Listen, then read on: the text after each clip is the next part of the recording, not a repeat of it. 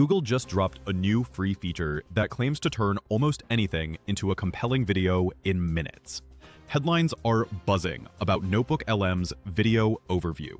The promise is huge, turning almost any kind of information, and for any kind they include, files in PDF, TXT, docs and audio, as well as web links and even YouTube videos, into engaging, narrated videos, automatically. Okay, I was pretty skeptical, but the idea of doing a video with a single click, it could be a complete game changer and opens many new user cases like product presentations, marketing plans, courses and onboarding videos, social media posts, educational videos, you name it. So is this the tool that finally changes the game for video creation, or is it just another wave of AI hype? Let's dig in and find out. First things first, for those who are new to NotebookLM, it's a free Google app known as an AI tool that turns content into an audio podcast.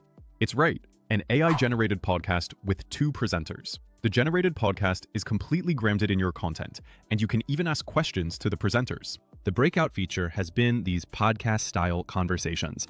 But now, with this new video overview feature, Google claims it can create engaging video presentations in one click.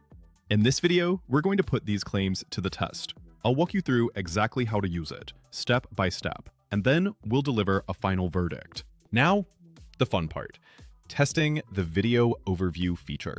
We'll start from the NotebookLM webpage, but if you have never used it, it's a free Google app, and you can access it by searching for NotebookLM, or find it on the Google Apps menu. I chose to create an overview of something I like, American muscle cars, but you can use it for anything you can imagine. Let's start. First, we click on Create New to create a new project. It opens a tab where you can upload the source's information. The documents format accepted are PDF, TXT, Markdown, Google Docs, and audio files. You also have the options to add web links, YouTube videos URLs, or upload files from your Google Drive. For the free plan, we have a limit of 50 sources we can use for each project. For me, it's more than enough. I'll use a mix of sources so you can see how it works. I'll upload 2 PDFs, the URL of the Wikipedia muscle car, and a YouTube video URL about the Pontiac GTO. Once your sources are loaded, you'll notice this redesigned studio panel on the top right.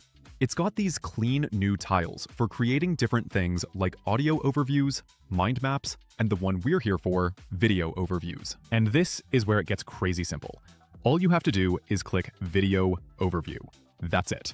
The AI then gets to work analyzing your documents. It identifies what it thinks is the most important information, pulls out key data directly from your sources, and writes a full script to go with it. A process that used to be complex is now literally one click. Now, Google claims it's fast, and in my test, it took about 10 minutes to generate the overview. Not bad if you think the full process of analyze the sources, generate the outline, narrative, voiceover, the images, and put all it together. All right, it's done. Let's open and see how it stacks up. As you can see, this isn't just a basic slideshow. It's a fully narrated presentation.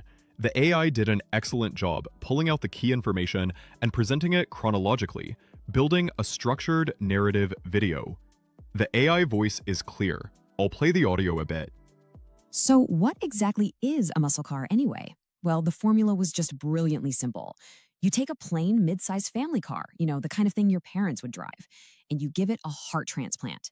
You cram the absolute biggest, loudest, most powerful V8 engine you can possibly find right into it. And the goal? It was to create a rocket ship for the masses. I found it to be surprisingly natural, though your mileage may vary on that. It even created a chart to visually explain the data. This is what makes it so powerful. It turns passive reading into a much more active, engaging experience, especially for visual learners or anyone who needs to get the key points of a dense information fast. By the way, if you're finding this tutorial useful, hitting that subscribe button really helps support the channel and ensures you don't miss out on future guides. But what if you need a video for a different audience? This is where the real magic happens.